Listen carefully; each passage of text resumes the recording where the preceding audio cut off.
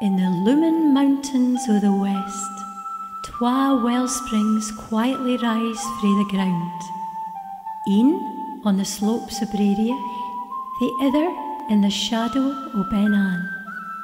Their trickling threads are joined by others to grow and become the burling Dee and the wending dawn. Harried or languid, both rivers flow down through moor, forest, farmland and town, pouring out into the sea where the granite city of Aberdeen lies. Over the years, communities have sprung up along these rivers, the waterways providing a livelihood for many. We work in fishing, transporting the goods, powering the mills and other trades. Though ways of life have changed, still the dawn and Dee steadfastly course down the hills and in Atween, through the ebb and flow o' human existence.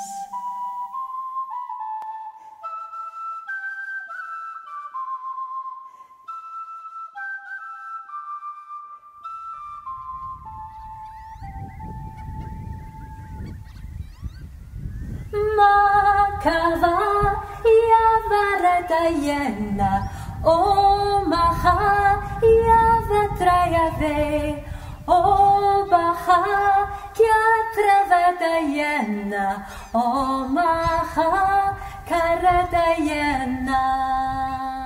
A colour skelp o steen and storm, reich sides at tempest storm, and in on wheaty darksome wame, for winds, ice, and suns aflame, the Berlin Dee is born. A snawbrig harps her growing tide, till branching up a kittled pride, she's heels to gowrie out a crag. A frixsome drop, this water hag, cowps doon, a Corrie's bride. Hi and welcome to the Hills and in Atween. I'm Grace and I'm your host on this story journey.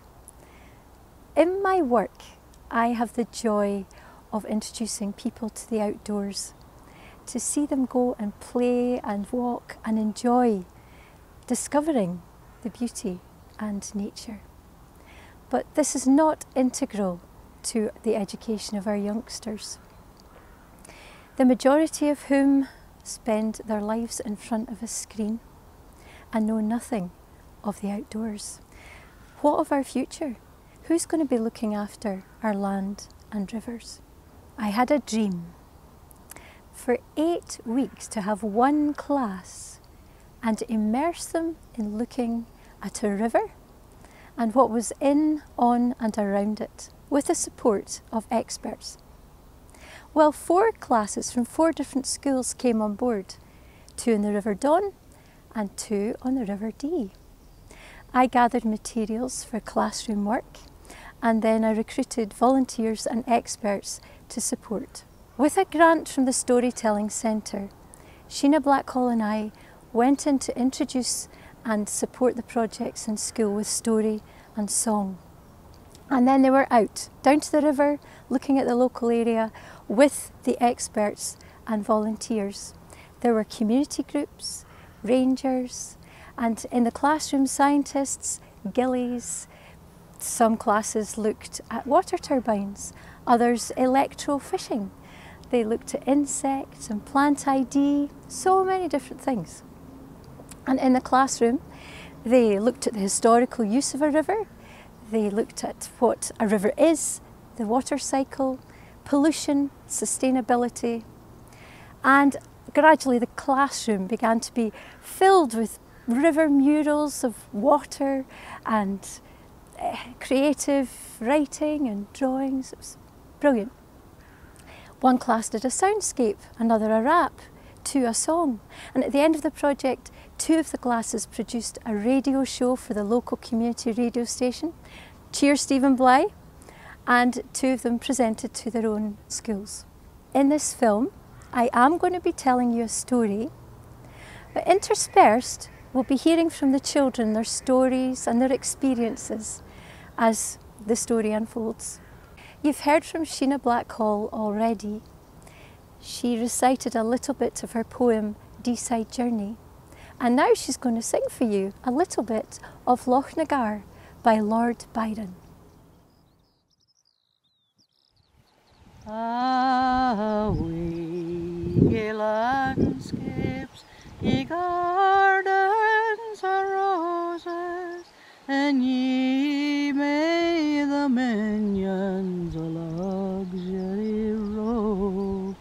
Restore me the rock where the snowflake reposes, if still it be sacred to freedom and love. We've been learning about rivers. A river begins on high ground, or in hills or mountains, and flows down from high ground to the low ground. Because of gravity. The movement of water in rivers is called a current. The current is usually stronger near the river's source. Some rivers flow all year round. The passage where the river flows, it's called the riverbed. In Aberdeen, there are two rivers, Don and Dundee. In Aberdeen, we get most of our drinking water from the river. What happens to fish when the river freezes? Only the top of the lake or river freezes. The water underneath has still got oxygen because it is trapped. And fish can breathe and swim all they like. People use rivers for transportation and as a source and for natural resources. For example, people draw water from rivers for drinking, bathing, irrigation, cooking, and for industry. People harvest fish, sell fish, and other animals from the river. Rivers carry water and nutrients. It had been raining for so long. When the family had arrived 4 days ago, it had been bright, beautiful sunshine. Dad had turned down this tiny wee road, and round the bend, Mum and Helen had both screeched out, "Stop! Dad, stop! Here's the place, here's the place!" A lovely field of grass under big, beautiful trees, so it was all sun-dappled, and just beyond, a beautiful river glistening in the sunshine. They couldn't have asked for better. Well, they hauled out the tent excitedly, first time putting it up, and there were a lot of squeals and doing things wrong, but even little Jed helped. Helen was a great support, and the tent looked fantastic. And it was so beautiful that night they had their dinner out under the stars. They'd gone to bed so content, and the rain had begun that night, and it had not stopped since. They'd hardly been able to do anything, and now outside the tent it was a quagmire. What a mess. "Mum, is it okay if I just go down and see the river for a wee while?" "Yes, Helen. Listen, darling, thanks so much for helping out with Jed today. I know you're pretty scunnered." "Oh, well, I don't know if we're going to stay for much longer," said Mum. "There's not much point if it's like this." Helen didn't want to go, but at the same time she was bored stupid. She got changed into her swimming costume and her wellies, because that was the best gear for this kind of weather. And as she unzipped the tent, she realised the rain had gone off just a wee bit. She stomped off down to the river, the grass whipping against her legs. Wow, the river was a different thing altogether. Before it had been gentle and lapping, but now it was roaring and foaming. She was mesmerised by it. But as she stood there watching it with just a wee bit of rain coming down, she went, something on her neck. And she looked down, and her hands and her arms, they were black. She was covered in midges. No, she's scraping them all off, and she ran back to the tent. Mum, give me a towel, give me a towel. And she scraped her head, and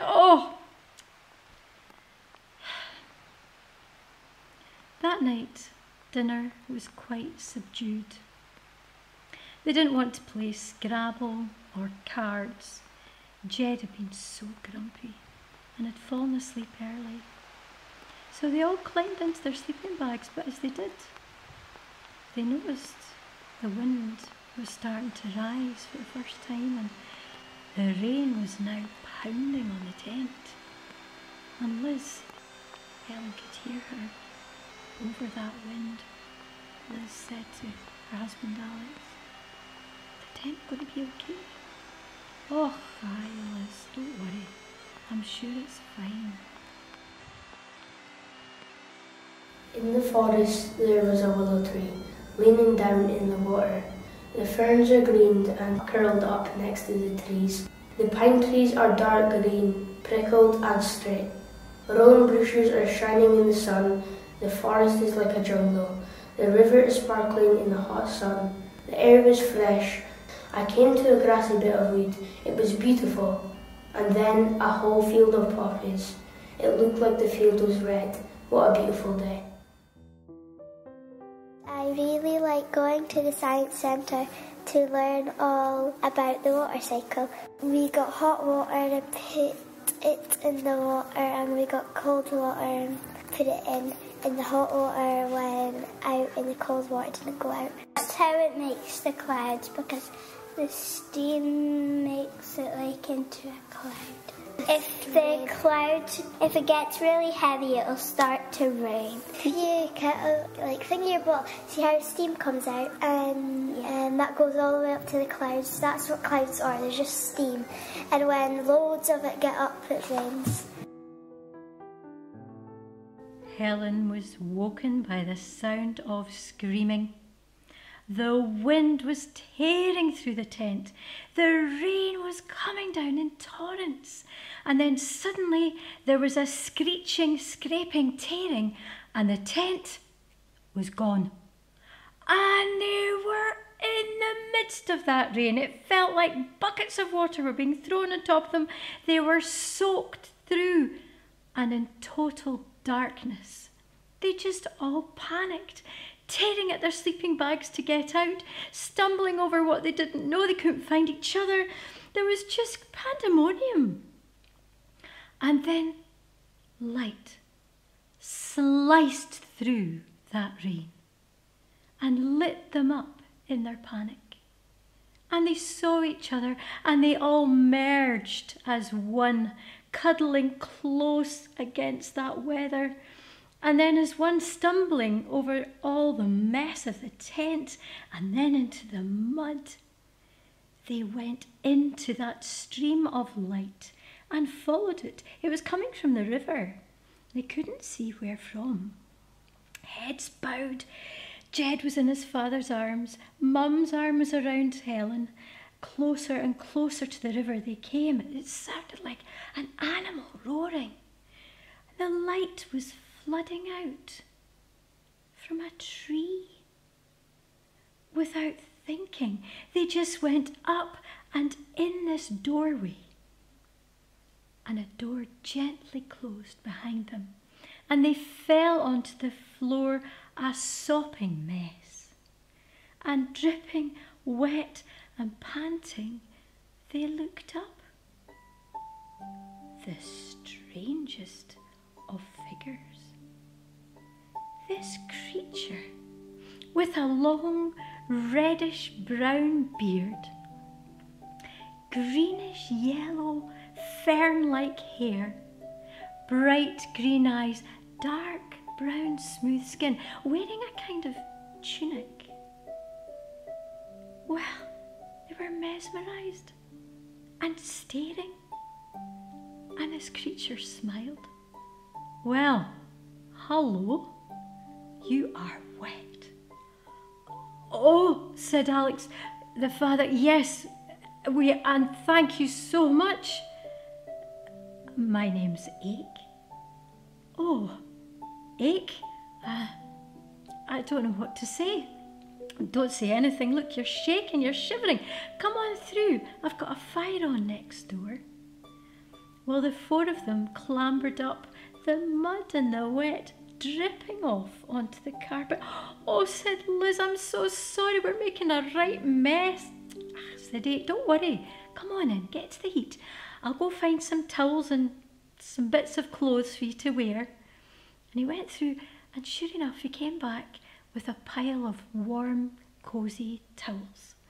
And he said, right, I'll away and make some hot chocolate. You get yourselves changed. Well, before long, they were sat in front of the fire, a cup of warm hot chocolate in their hands, but they couldn't keep their eyes off this creature. For in Ake's beard, there was a wee mouse. It kept popping its head up. And the children could see that in his hair there was at least one spider and maybe a couple of earwigs. Ake snorted. He says, have you seen my wee family? Yeah, said Helen. And she said, who's that in your beard? They didn't feel at all scared of this creature man. They were just intrigued. Oh, this is my wee pal. You'll see that my beard starts to grow bits of fruit and maybe a bit of fungi, and the mice and the wee insects, they love it. Oh, okay, said Helen. But Alex, he turned to Ake, he says, thank you so much, Ake, for taking us out of that weather. Well, I'm just glad I could help. We were just talking about leaving tomorrow because the rain has just been non-stop since we arrived. You poor thing, said Ake. But you don't have to go. That rain's going to blow itself out tonight and you're going to have sun for the next fortnight. Really? Aye. How do you know? Said Helen. Oh, I know a thing or two, said Ake. And we can't stay anywhere though, said Alex. The tent's wrecked. But you could stay in my house. Well, the family looked round. I mean, they were inside a tree and it was a nice enough room, but it was quite toty and Ake was quite big. Said Ake, that's not the only room. Come away. And he showed them a room just off this one behind them. And it was big and it was empty. He said, you can have this space to sleep in and you can use the rest of the tree as your own. Well, Liz, she turned excited eyes to Ake. She says, I would love to. This is amazing. And Jed was jumping up and down with excitement. Ake knelt down. What do you think, Jed? Would you like to stay? Aye, said Jed, I really would. Well, that's great. Well, how about you come through and I could tell you a wee story before bed? Would you like that? Oh, aye, said Helen. And I'll get blankets, I've got plenty. So go make yourselves comfortable and I'll get the blankets and then I'll tell you a tale.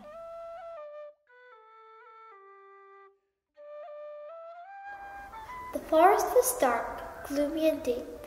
Wolves howled at the moon and stags rustled the leaves and ran off into the distance. In the forests were caves full of historical paintings and flaming stone fires. The elders went out into the forest to look for dinner using spears and bows. To catch their meal, they also looked for brambles and berries and hazelnuts, which they ate with their tea. All the family wore clothing made of skins, which also went on their beds. In the mornings, they went out fishing. They fished in their boats made of hollowed-out tree trunks, using long sticks with sharpened flint. When the men had come with fish, everyone started painting. They crushed berries and herbs to make colourful paints, and on the caves they painted animals and the hunting techniques they had learned. Now, they had to make fire. The girls collected stones and sticks and used 2 stones rubbed together to make sparks. Soon the fire was going, and they roasted fish and nuts. While dinner cooked, the children played with toys made of sticks and stones, and once they'd had dinner, everyone got to work, making baskets, weaving willow, in and out, in and out. They used the baskets to carry berries and other things. It was getting colder. Winter was coming. The family had to pack up and travel downstream. They had to move with the seasons and follow the food. Many, many years and centuries ago, when the world was still young, there was ice. Ice covered everything, so thick that nothing could grow. But one day, a warming breeze began to blow. Every day it blew. And over the days, weeks, months, years, centuries, the ice began to melt, drip by drip, until underneath that thick crust, rivulets of water began to flow, which grew into rivers and burns and down into a sea. And the land thawed, and as it did, within the earth, within the soil, little seeds began to awaken and put down tiny little roots and send up shoots, and plants and bushes and trees grew. First the trees were just tiny saplings that every year grew thicker and thicker until the bark was strong.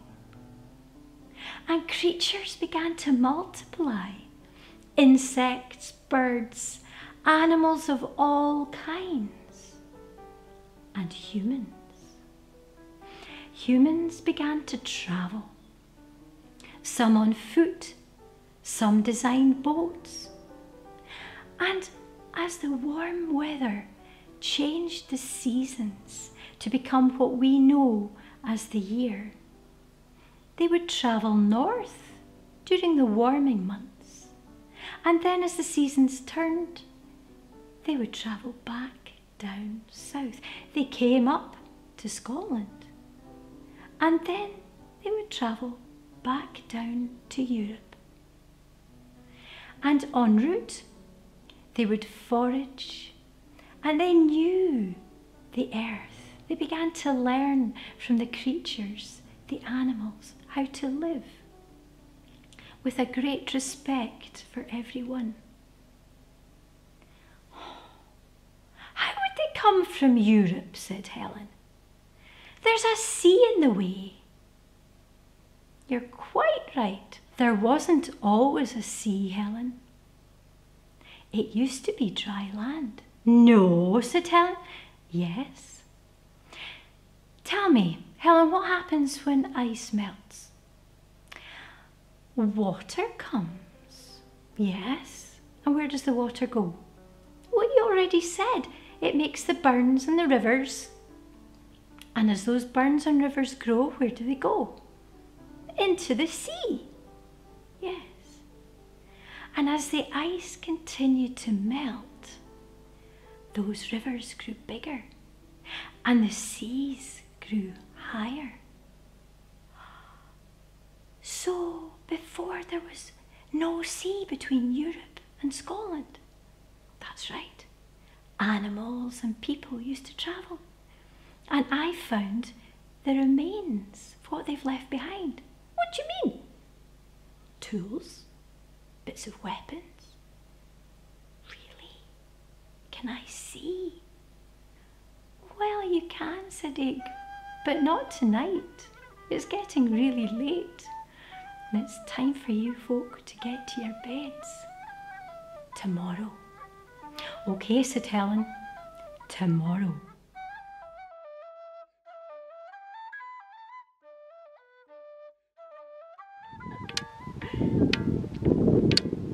Janaran magabed, ya barataritara navajera, omahare, ya vaketa, ya baken, tariavanen.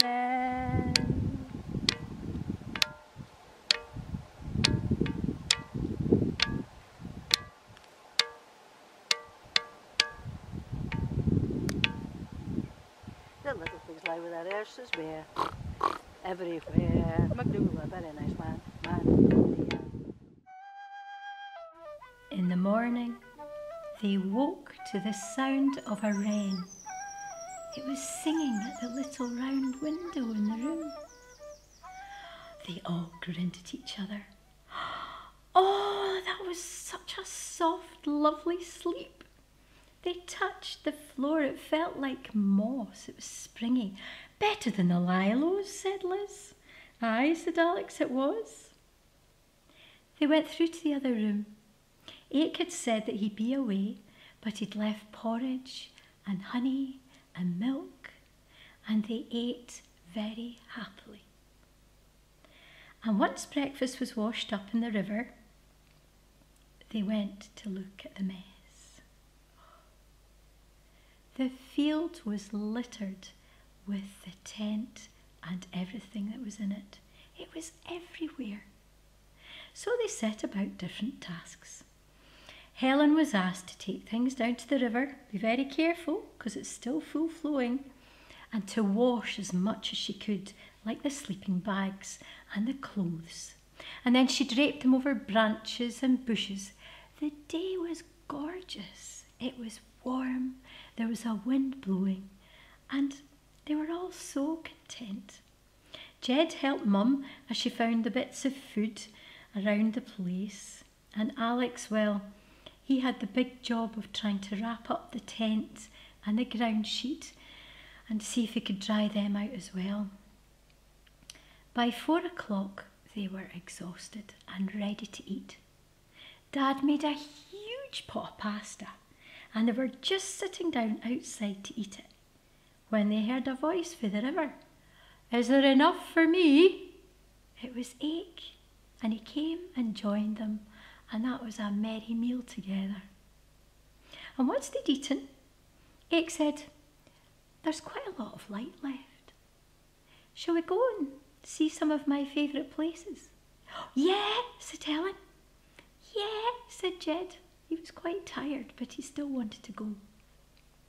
So up in his mum's bosey, and off they went, up through ferns that were the height of Helen, and then through a birchwood up a steep bit of hill, and they came to an open place where there was a stone circle. Wow, said Helen. How old is this, Ake? Well, old. Maybe not as old as the people I was telling you about, Helen, but still old. You said you were going to show me some of the things that you found. Oh, I did, said Ake. Well, I made this little salmon skin bag. And Helen took in a breath. And, yeah. So I found bits of flint, like this. This has started to be worked on and then abandoned. And then here's another one that's half made. And then I've got one, a fully made one. Helen was looking at Ake with round eyes, but she didn't say anything. But then Ake pointed up the hill. He said, can you see up on the cliff? And they all looked up. Is that holes in the cliff? Said Alex. Aye, it's caves. Can we go up? Said Helen. Well, not tonight. Look, the sun's setting. And they all turned round.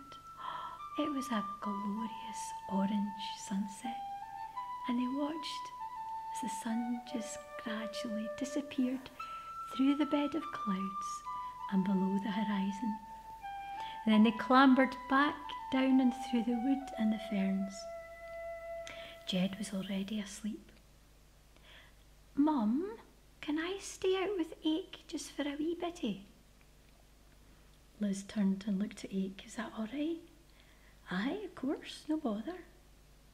So the parents went in with Jed, and Ake and Helen went to a bit on the river bank where Helen could take off her sandals and dangle her feet in. Ake didn't have shoes. He just put his big muckle feet in the water anyway. "Ake, I've got something to tell you." "Uh-huh." "I had a dream last night." "Did you? Can I tell you about it?" "Aye." "Well," and she told Ake her dream. Fishermen on the River Dee have noticed there haven't been a lot of fish recently. They think it's because of climate change and pollution. When young salmon reach the sea, they are smaller than before. They're being eaten by more predators, so there's less salmon coming back to spawn. Fishermen are putting nutrients in the water to feed the fish. Sometimes this can be a dead stag leg. They're planting different trees by the river. The trees shade the river, make the water cooler for the fish. Tree roots help strengthen the riverbank so that soil is not washed into the river when it floods. One of the big problems is pollution. A lot of fishermen's time is spent picking up rubbish by the river. Plastic is a big problem because people throw their rubbish into the river rather than taking it home. It had been a long day and Darian was tired. He'd been knelt by the river for hours, working at this flint arrowhead. He had been taking flint from stones like this and working it with his flint tool to get the flint out, and then using a finer tool still had fashioned these beautiful arrowheads. This was his 5th one and his best one. He held it up to the light and nodded. Yep, he was very pleased with it. And he was just starting to put his things back into his little salmon skin bag when he heard a cry. "Darian!" It was Sari. She was running over the hill, and behind her was Father. "We caught fish," she said, and sure enough, on the pole over Father's shoulder were 5 beautiful silver fish.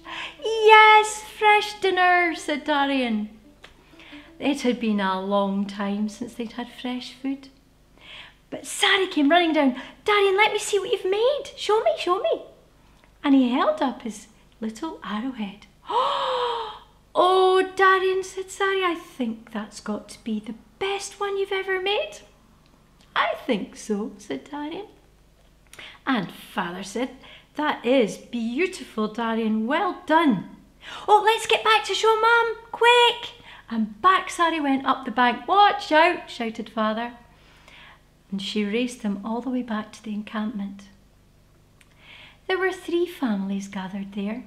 They'd stayed together all winter. They'd made themselves little dwellings out of hazel, willow and mud. But they were starting to wear thin now. And they were delighted when they saw the fresh fish. At the fire that night, they all had feasted well. And when they went to bed, Father said, "Darian, that's the spring on the way. We're going to be seeing more people now, and you'll be able to trade those arrowheads." "I know," said Darian. "I wonder what I shall get." Well, it didn't take long before he found out. 2 days later, Darian was near the river. He'd been cutting logs. Cutting wood with a stone axe is never easy, and he'd had to sharpen it so many times. but he was on the very last log when he heard a shout from the river, and he looked up, and there was a small coracle, and in it a man paddling like mad to try and push against the fast-flowing current. Darian dropped everything and shouted behind him, and at that shout everybody dropped everything and gathered their heather ropes, which had long, heavy stones slung on the end. They rushed down to the river bank and they lassoed those heather ropes and threw them out, and the man managed to catch onto one, and then everybody was hauling and pulling the man closer and closer to the bank. And eventually he was out of the current, and they pulled up that little coracle onto the pebbly shore. They were all exhausted, and it took a while for them to get their breath back. But the man looked up, his face thin and gaunt, and he said, "Thank you so much." And shakily he climbed out of his little boat. Well, everybody took the coracle and emptied it upside down to get the water out. And then Darian and the others pulled it up safely onto the grass bank. And Darian saw that there was a skin bag inside, and he was away to pick it up, and the man went, "No, thank you, son, I will take it." "Come," said Darian's father, "you're soaking wet." "I know, thank you." And Father led them back to the encampment. "You're welcome to share our simple dwelling, and there'll be food a bit later." "Thank you," said the man, "but I have my own little tent and I think I need to rest." Well, night fell early, and the smell of fresh fish cooking and flat bread. Well, the man poked his nose out his wee tent and he said, "Oh, that smells amazing." He went down to the river, washed his face, and he came back, his beard dripping with water. And Darian made room for him beside him. And he sat down, and well, he ate voraciously. He was starving. And everybody politely chatted while the man ate. "My name is Gary." And everybody in exchange told Gary their names. "And you'll be wondering why I've come," said Gary. "Well, let me get my skin bag." He returned with his bag and he plonked it down in front of him. And then he undid the thong and the whole bag flopped open. And inside there were things that the people had never seen before. There were necklaces and bracelets that the women could not believe. Some made out of shells, and some made out of the strangest colour of stones. There were little wooden bowls, and there were little wooden birds and animals that the children looked at eagerly. But Darian had seen something that really caught his eye. A stone, a beautifully shaped stone. And when Gary saw Darian looking at it, he said, "Darian, pick it up." Well, he did. And he could not believe the weight of it. And it was so smooth. "Turn it over," said Gary. And he turned it over, and it was ripples on the back. "What is this?" said Darian. "I've never seen anything like it." "We call this a lightning stone, and it is believed that you only find them after thunderstorms and only in certain places." Said Darian, "And you carved this?" "Yes," said the man. "It took a long, long time." "Oh, I can believe it. It's such a strong stone. Yes, we use them as hammer stones." "Do you like it, Darian?" "I do, and I think I would like to exchange this for something I have, said Gary. I don't think there's anything you could give me. Well, let me show you, said Darian. And he took out his salmon skin bag and he removed his tools. And then from inside, he took out his very best arrowhead. And Gary gasped. This is beautiful. May I hold it? Yes, yes. I've never seen such fine work. Did you make this yourself? I did, said Darian. Yes, said Sari, he did. Well, said Gary, I'm very impressed. I have 5, said Darian. Oh, you do? Well, I think that would make a fair exchange. I give you the hammerstone for your 5 arrowheads. And Darian was just a way to say, I agree, when a little voice over his shoulder went, not quite, Gary. It was Sari. She was looking very determined and very serious. It will be 5 arrowheads for your hammerstone and the shell necklace, she said, picking it up. Oh, said Gary, is that right?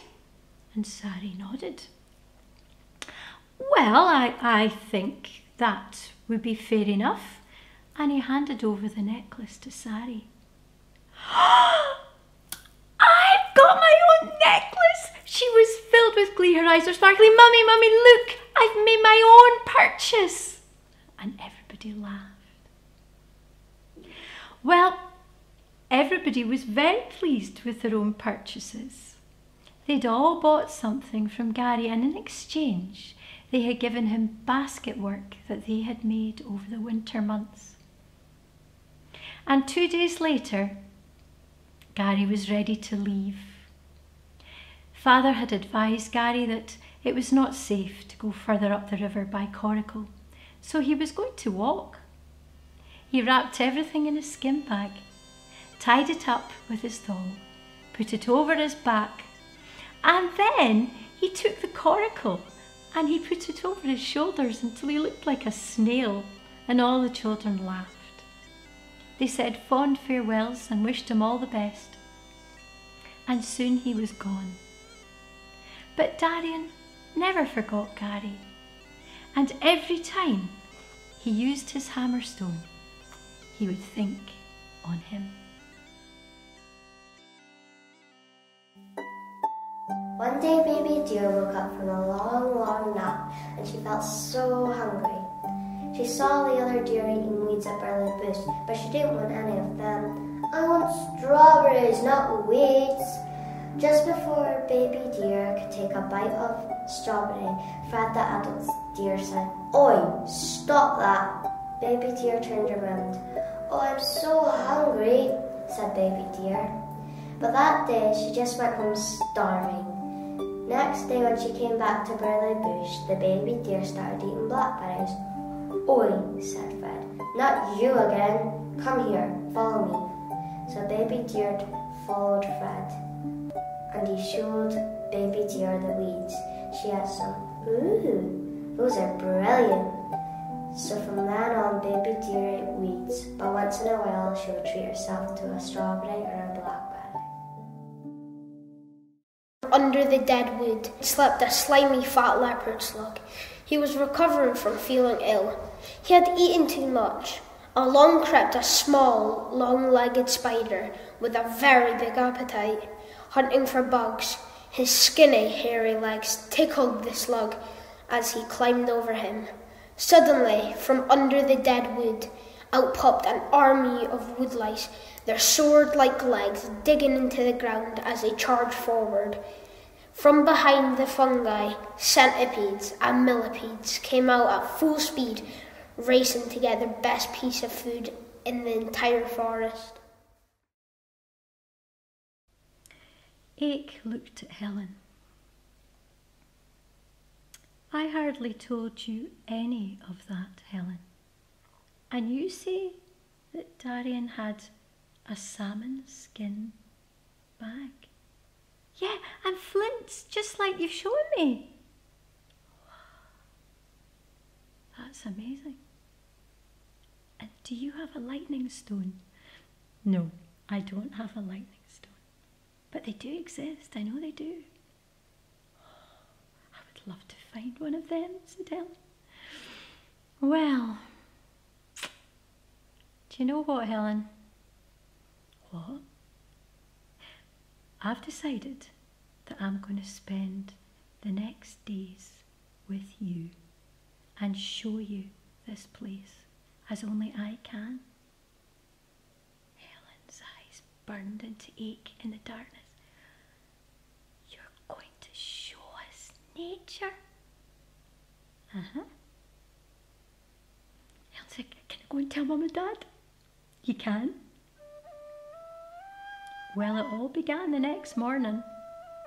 Helen woke early and nobody else was up except Ake, and she crept through to the other room. Ake, can we go out for an early morning quiet walk? And that became the habit. Sometimes Mum or Dad might wake to go, but it was usually just the two of them. And Ake would take her to all the secret places to see the quiet things that you would not normally see in a walk. They climbed a tree by the river and they watched a kingfisher, its jewelled body, dive into the water and get a fish. And on the river as well, they watched otters tumbling and turning and playing coming into the water down the bank. Ake showed her the robin's nest, the beautiful eggs. And they went and saw the badger's set. There were young badgers and they loved to frolic. There were foxes as well. And as they went, they looked at every insect. They saw every plant. And Helen was like a sponge. She just drank it all in. And during the day, the four of them would go with Ake.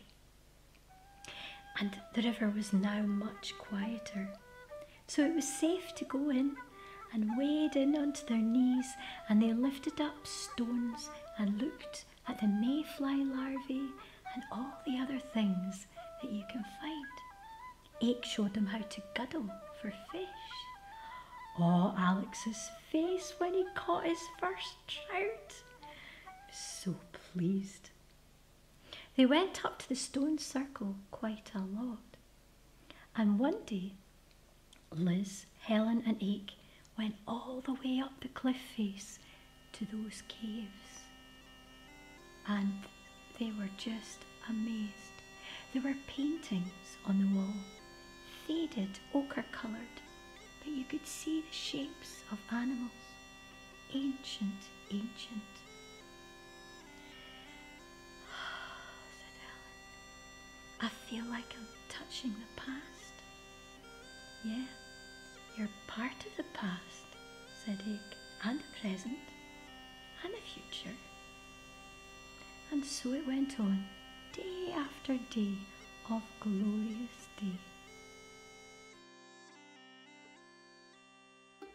At the burn, we moved stones to get the creatures to wake up and drift into our nets. Once we'd caught some, we took our nets and emptied them into the trays to examine them.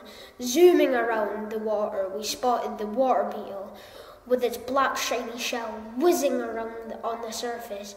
Next we saw a mayfly with its two-pronged tail, making it move rapidly in the water.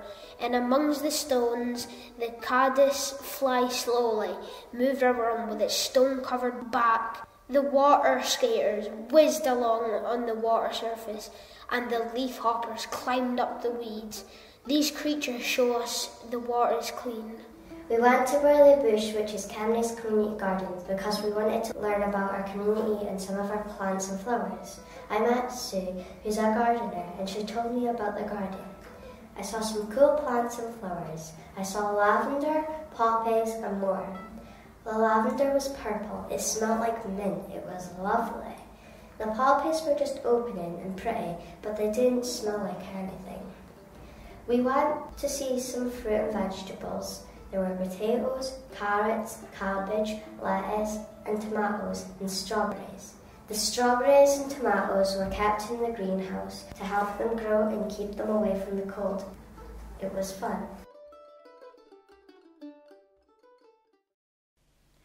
The last night came all too quickly. They'd gathered firewood, and Dad and Mum had lit the fire all by themselves. They were like two kids. They were so chuffed. They got fish as well, and what a lovely meal they had. And when it was over, they just all relaxed, listening to the fire. It was a still night, stars shining in a velvet sky. "What's that bird?" said Ake. There was the sound of hooting. "I think that's a tawny owl," said Helen. Said Ake. "That spoon's coming on. Helen, you might just want to take that top off. Okay," said Helen. She was whittling away. She'd been working very hard at this spoon. "How many birds do you know now, Helen?" said Dad.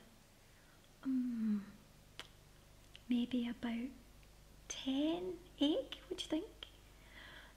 "At least 10, I would say." Liz said, "That's just fantastic. I don't know even one." "You don't listen enough, Mum," said Helen. "I'll teach you if you want." Alec looked over at Ake and said, "Ake, I don't know how to thank you. You've given us such a special time. You've given us so much of your time."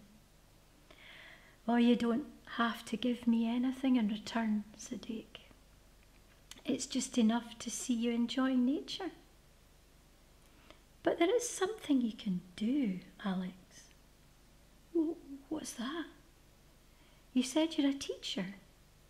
"Aye."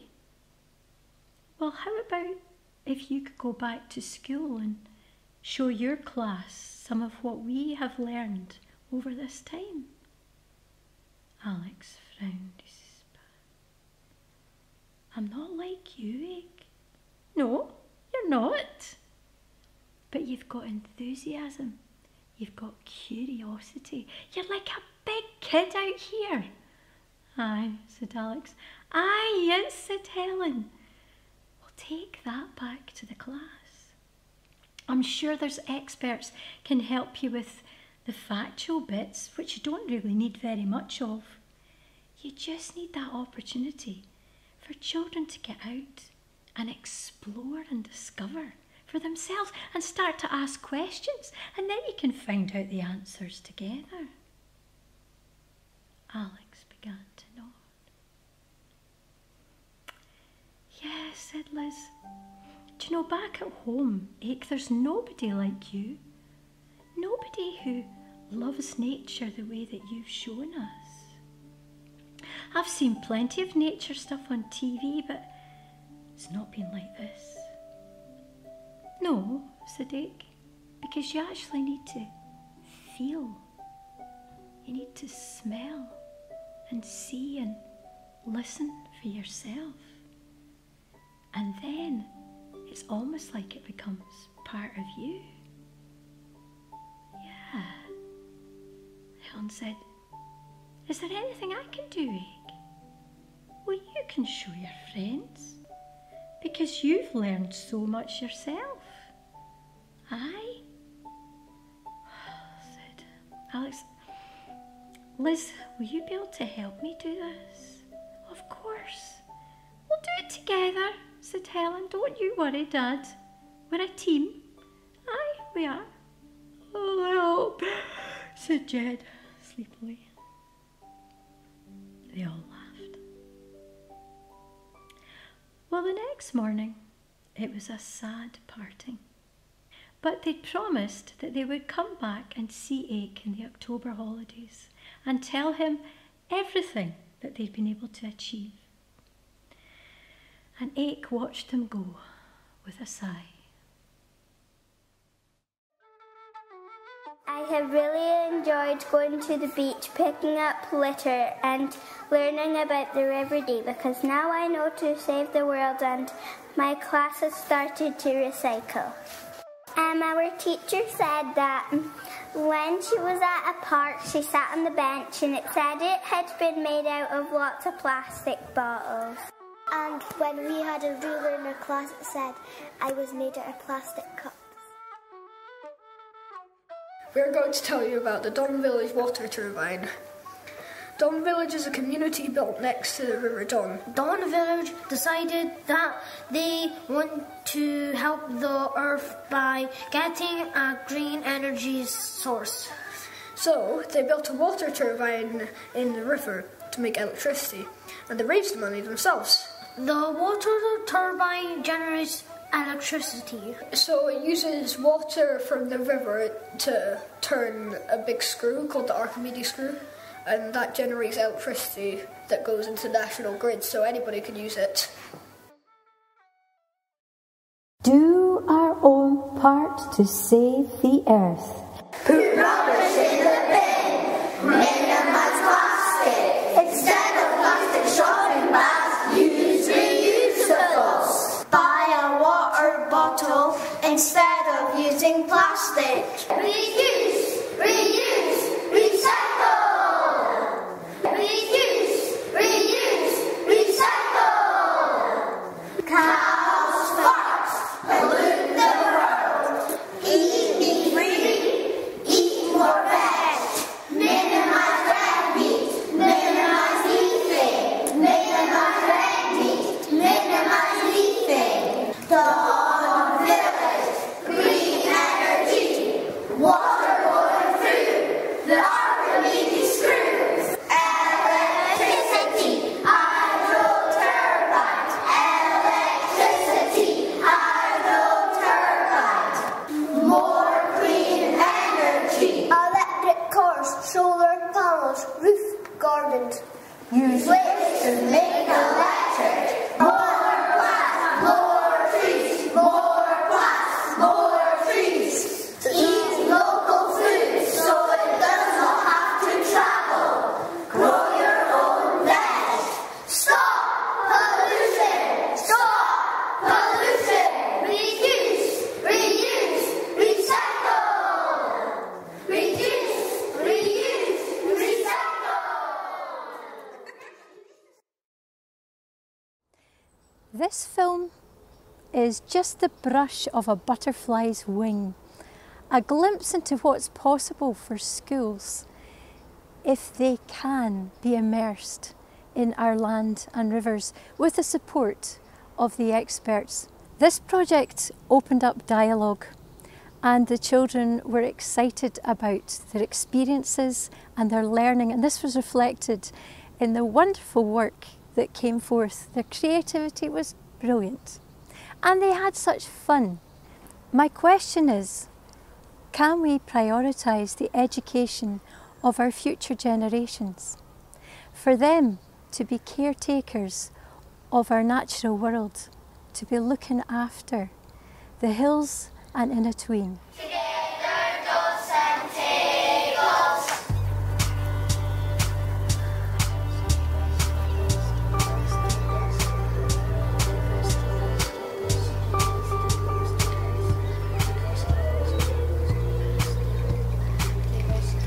Together dolls and tables. Together dolls and tables. Together dolls and tables.